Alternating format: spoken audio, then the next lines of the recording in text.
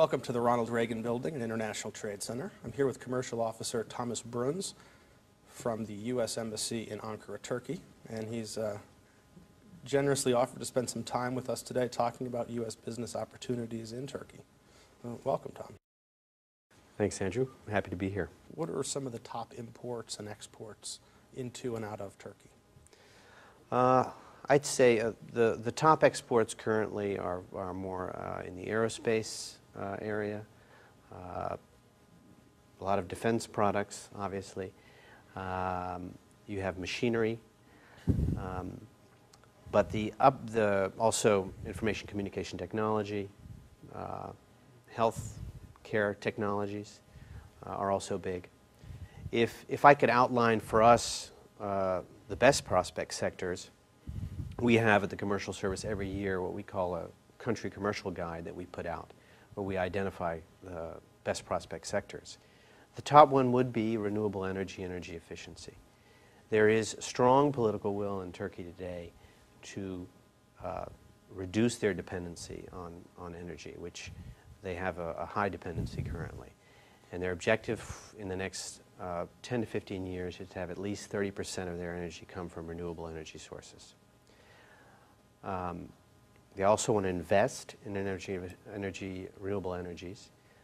I think about $20 billion in the next 5 years, up to $100 billion in the next 15 years. They have great potential in wind, up to 10,000 megawatts they want to get from wind energy in the next 10 years. And if you look at solar and geothermal, in Europe, they are second in terms of potential for geothermal and solar energy. So renewable energy and energy efficiency is definitely a sector where we're trying to get U.S. companies to take advantage of those opportunities. Other sectors, I would say transportation infrastructure, big opportunities. About 100 projects worth $250 billion over the next 10 to 15 years in rail, bridges, tunnels, highway projects, metro projects, light rail. So large engineering, procurement, construction firms in the U.S. There are definitely opportunities in Turkey upcoming. What's a good advantage in that sector as well is you have a very strong Turkish Contractors Association in Turkey. Contractors that are able to go into other markets in the region and have very good contacts. So if large American firms are able to come to Turkey and do projects, make partnerships, they can then work in third countries from Turkey. How would you describe Turkey as a business market? Well, first of all, I think that if you're coming from the U.S. perspective, it's important to understand that if you're doing business with Turkish companies, it's very much like doing business with European companies. And I don't think that that perception is widespread in the U.S. So if you're a U.S. company and you have experience working in the European market, you'll probably feel very comfortable and speak the same language as most Turkish companies that you'll have to deal with. On the other hand, if you are working on government tenders, they tend to be bureaucratic. So you'll need local knowledge, you'll need local support, and having a good partner on the ground will be extremely important. So I think those would be the main things. And then finally, I would say that, as I mentioned earlier, there is such growth. I mean, if you look at the first 4 months of 2011, U.S. trade has grown by 60%. So if you're interested, if there are products that can work in Turkey, you need to get in now. Would a U.S. company need a Turkish partner to bid on a public procurement such as rail? They would, absolutely. Yeah. Yeah, no, they would have to. They would have to work with partners. But you have very good partners who've had European partners in the past, and there were large EPC, engineer, procurement, construction firms in the past, but they have left Turkey, and we're really trying to get them back in now. I was curious about the trade show industry. Is there a large trade show, trade expo sector in Turkey? There are a lot of trade shows. There aren't a lot of international trade shows necessarily, more regional based. Okay. A very big trade show that we promote every 2 years is the International Defense Trade Show called IDEF, which just happened in the month of May. There's also a trade show in the automotive sector called Automechanika in Istanbul, where we had a few companies that participated this past year. But I wouldn't say it's, you know, there are more local shows than more regional based shows. A lot of the Turkish companies go to European shows. Germany is very well known, as you know, for their trade shows. So if a U.S. company that's familiar with Europe, that hasn't done business in Turkey, wanted to get started, what would you suggest? I think that the first step, if an American company is interested in Turkey, is to go reach out to their U.S. Export Assistance Center nearest, you know, to their office and talk to them about their interest. They can then get in touch with us, and we can organize a brief call to discuss their needs, talk about their product, figure out if there's a market, if we think that they can be competitive. And then we can work with them to establish a plan. We have a range of and menu of services that we can offer, and we can then tailor it depending on their needs. If companies are interested in the short to medium term in Turkey, I would strongly recommend participating in a webinar that we're going to be organizing on July 14th, where we'll be talking about opportunities in Turkey, and then specifically about opportunities in the renewable energy sector and the energy efficiency sector.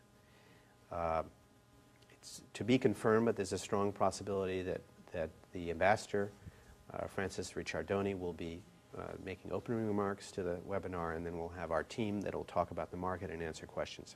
What are some of the activities that the U.S. government is engaged in? You mentioned the webinar, but to take advantage of some of the opportunities that you're describing, whether it's healthcare, information, communication technology, energy, joint ventures, direct export. Are there things that other agencies are doing? Are there things that trade councils are doing? Let me just take a sort of larger take on your question. Something I didn't mention earlier but alluded to is that after President Obama's visit in April of 2009, there was a strong emphasis on really trying to increase trade and investment between the two countries. And we established what's called a framework for strategic economic and commercial cooperation. This is a cabinet-level framework that's supposed to meet every year. Our Secretary of Commerce, Locke, U.S. Trade Representative Kirk, is on this cabinet-level framework, as well as their Turkish counterparts. And part of that is a business council with 20 members, Turkish and American, who are supposed to meet and then inform this framework on different things that we can do to improve trade. So the reason I mention that is it's not, we are working at a working level, on a G2G level, we're working constantly to see how we can improve our trade relationship. But we now have a framework where we can have it at a cabinet level to begin to discuss how we can improve things. And I think that's going to lead to new opportunities in different sectors. And it's obvious that we need to do it by sector and focus on the sectors. I think that helping specific industries talk to each other is the best way to get trade to grow. Now, apart from that, there are a lot of U.S. agencies, as you know, that are working in Turkey. We work very closely with the U.S. Exim Bank. Last year, we had the chairman of the Exim Bank, Mr. Hochberg, that came to Turkey. He signed a memorandum of understanding with the Minister of Energy on helping fund renewable projects for up to $1 billion. So we're hoping that that sort of activity is also going to help, because we need financing to be able to move this forward. USTDA has been very active in Turkey on renewable energy projects as well, whether it be solar, coal gasification projects. These are mostly feasibility studies that USTDA does that then identifies opportunities that can lead to U.S. exports. I'll just mention that both EXIM and USTDA have, and the Commercial Service in fact, have Turkey on their list of what they call next tier or future markets.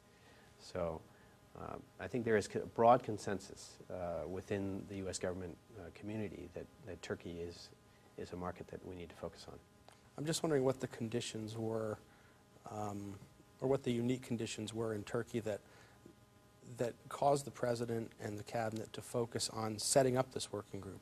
Was it the commercial viability of the market, the idea that they're a crucial strategic partner, and then what some of the intended outcomes of the working group would be?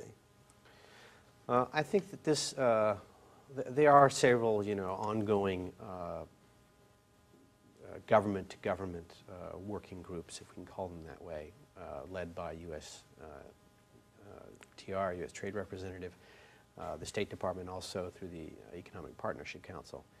The idea here was really to move it up a level and have sort of an overarching framework where we could have cabinet-level intervention.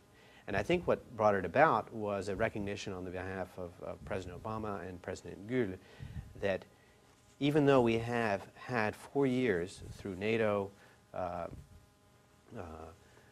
very strong military and strategic relationship, that if we wanted to take it to the next level, because of Turkey's regional importance, I mean, it was important to also increase our trade relations. Now, at the same time, in 2010 we had $15 billion worth of trade. If you look at a lot of other countries, that's a pretty good number. But we think that we can take it, much further. And I think that's mainly what President Obama and President Gül identified, is that there was a real opportunity there to do much more.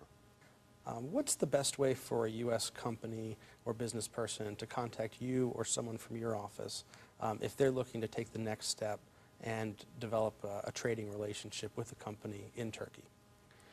As I said, I think that the U.S. Export Assistance Center is your first step in the process.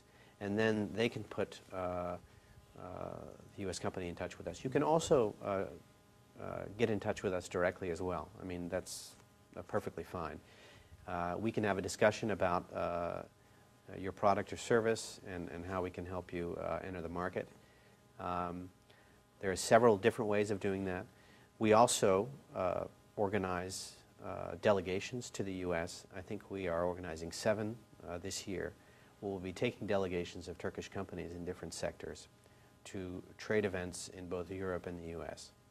So if a U.S. company is interested in the Turkish market, is participating in a trade show in the U.S., and we happen to be going there, it'll be very easy for us to then put them in touch with the Turkish companies. So it's not only through a gold key or eventually through a trade mission, but also maybe the other way, bringing Turkish companies also to the U.S.